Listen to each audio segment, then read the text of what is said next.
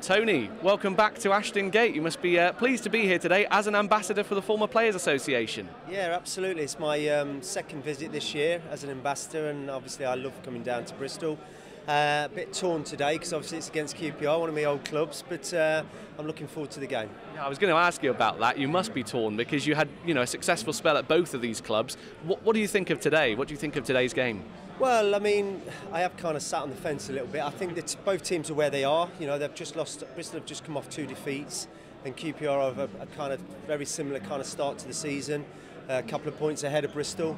So I think this is set up for a great game today because Bristol can leapfrog QPR, and QPR win, and they can go pretty much closer to the top 3 or 4.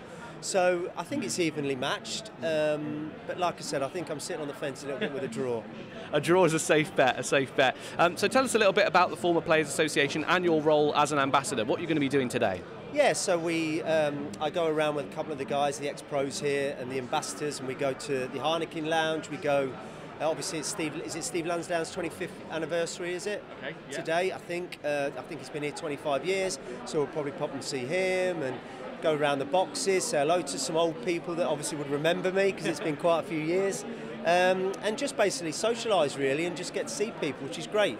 Now, I want to ask you about the current crop of players. As a striker yourself, City haven't been shy in front of goal, that's fair to say. Who's really stood out for you as a striker in front of goal for City this season? Well, obviously, I've always been a big fan of Wyman anyway. Naki Wells is just thankfully broken back into the team from a bit of a slow start last year. So you have got goals in abundance with those two. So I'd expect them to continue their form throughout the season. I think Nigel would prefer obviously the back four to be a bit more sharper and a bit more, defensive minded in the terms of the way we play. But I think the Bristol City fans love the offensive kind of, style that Bristol are playing this year. There's not been many 0-0s, has there? So I'd just long make continue with Naki, and obviously the young lad, is it Tommy on the left-hand side? Tommy Conway. Yes, the young lad is doing really well as well. So, within the 3 of them, there's goals in abundance. Now, I can't let you go just yet. So many fans have got so many great memories of you, but for you, what is your favourite game and maybe favourite goal of your time at Bristol City? Yeah, so I'd like to say my hat-tricks were very important at the time. I think I got 3 here over the 4 years. But I'd have to probably say Bristol Rovers at home at that lovely Christmas evening.